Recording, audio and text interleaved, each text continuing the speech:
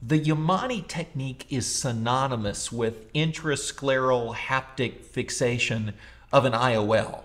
And it is a brilliant technique that I would be really proud if I had invented. And there are some masterful practitioners of this technique for fixating a lens to the sclera of the eye. And people that come immediately to mind are Dr. Mark Costco in Jackson, Mississippi, or Dr. Brian Kim in Georgia, Dr. Steve Safran in New Jersey. These are people who have made reputations for themselves by being so amazing at performing this operation. But, you know, it's not the only way to fixate a lens to the wall of the eye in the case of a dislocation. There are other techniques. In fact, there's one that preceded the Yamane by at least a few years that has been famously pioneered by Dr. Amar Agrawal. And Dr. Agrawal's technique for scleral fixation is famously known as the GLUED IOL technique, although it's a little bit of a misnomer because the technique doesn't necessarily involve any glue at all, and certainly it doesn't involve gluing the lens to the wall of the eye. The basic concept is you can fixate a three-piece lens to the wall of the eye by externalizing the haptics via sclerostomies and then tucking them down into little scleral tunnels dissected with a 26-gauge needle.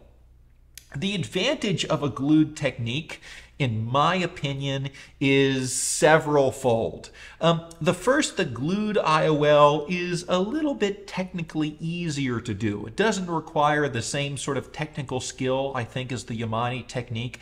And that is a nice thing to note, that you can do an operation that's a little bit easier that achieves the same results. The second thing that I like about it is that in my hands, the glued IOL tends to give me better results. And specifically, I get better vision, and the operation is a little bit more predictable. And perhaps the reason for that is because all of the technique of the glued IOL, you directly visualize. There's no blind passes of the needle through the conjunctiva and the sclera. You can see exactly what you're doing the whole time. So for my patients, I think they've gotten better vision when I've done the glued IOL on them because I have less tilt of the lens and less decentration of the lens. But the third benefit of the glued IOL, which is kind of the topic of this video, is that I think it is a more versatile technique, which is to say you can use it in a broader range of circumstances. And specifically, what I mean is with a larger number of lenses. The Yamane technique famously originated with the CT Lucia, this Zeiss lens with the special haptics that are especially strong and robust. Now a lot of the master Yamane surgeons have switched over to the J&J AR40E lens, which also has kind of got some nice properties to the haptics and the optics. But with a glued lens, you can use any three-piece lens, and it works just fine. You don't have to have a special lens from some special company, which is nice because often when you're dealing with a situation which you have a dislocated lens, you have a patient who has some mystery lens in the eye that may not be one of those two, and you can refixate that existing lens without having to remove it and put a new lens in. And that's especially useful when the patient doesn't have a three-piece lens in the eye, when they have one of these old posterior chamber one-piece PMMA IOLs, these enormous lenses that are sometimes used now but less commonly. When they dislocate, you can't perform the Yamane technique on them because their haptics are made out of PMMA, so they don't, or they made a big thick PMMA, so they don't melt. You can't treat them in the same way. So for patients with these lenses in the eye, you can't do the Yamane technique. You'd have to remove the lens and put in a new lens, but you can fixate them to the wall of the eye with glue. And that's what this video is about. This is a patient who's referred to us. It looks like they've got an anterior chamber lens in the eye, but they don't. This is a one-piece PMMA posterior chamber lens that dislocated into the back of the eye. The patient was being operated on by a retina specialist. The retina specialist didn't know exactly what kind of lens was in the back of the eye. He took the patient to surgery and he discovered this lens in the back. So rather than making some giant wound and explanting it, he brought the lens up into the anterior chamber in front of the iris and concluded the operation and sent her to me.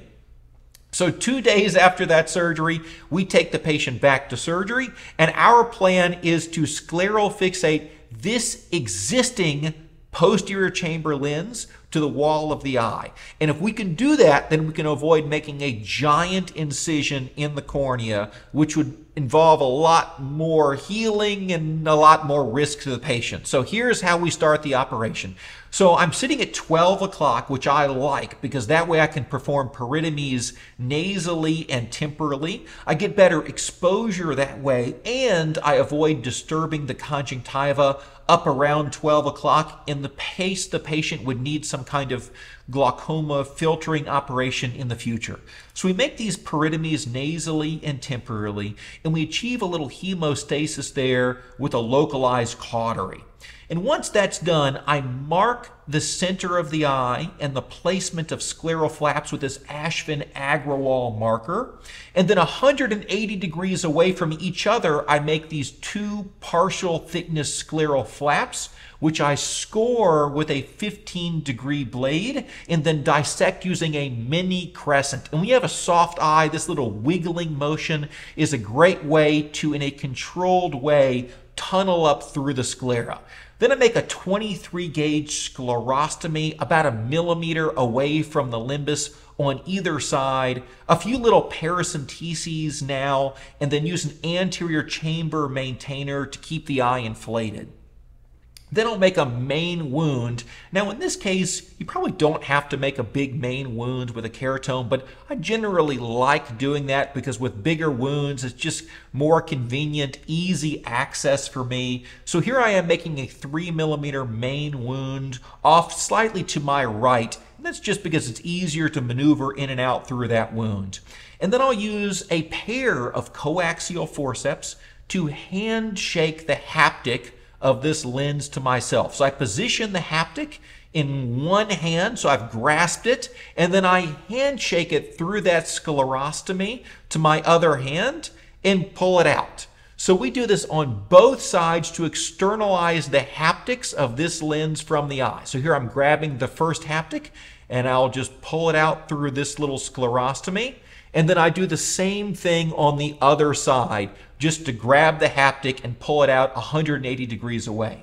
And I really like this because it gives you direct visualization of the haptics and where they're emerging from the eye. There are no blind passes of the needle through the sclera. You grab the haptic and you pull it out. So it gives you great centration.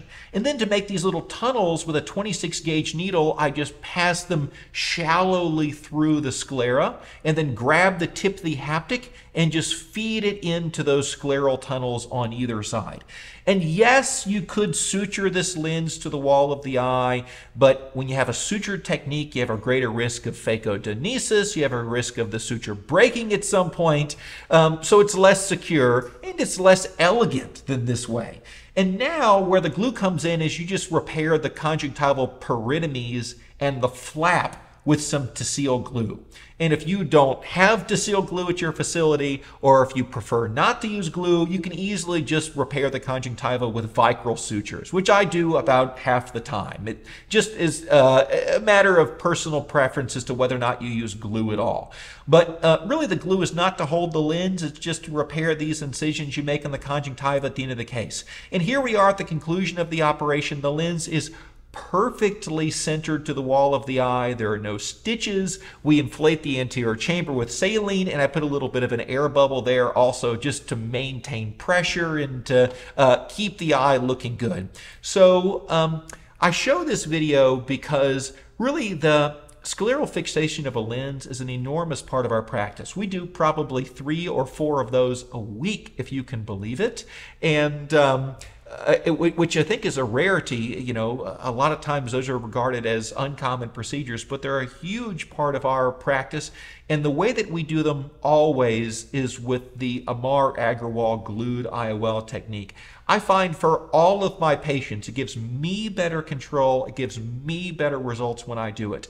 And there are some circumstances in which it's really the only way to fixate a lens to the wall of the eye, like a situation like this, where you have a PMMA IOL in the eye, and your only choice is to either remove that lens or to use that lens. And the way that I think using the lens is most easily accomplished is not by suturing it to the wall of the eye, but by doing the same thing we always do, by not adopting changing our technique at all, just doing the normal standard glued IOL. It takes a weird, tricky, complicated case and makes it routine. It makes it just like we do all of our cases. So if you haven't started with the glued IOL, you ought to think about doing it, because it's probably easier than the Yamane technique you're doing now. It might give you better results, and furthermore, you might find it more versatile for those situations in which you have a lens inside of the eye that you would have to remove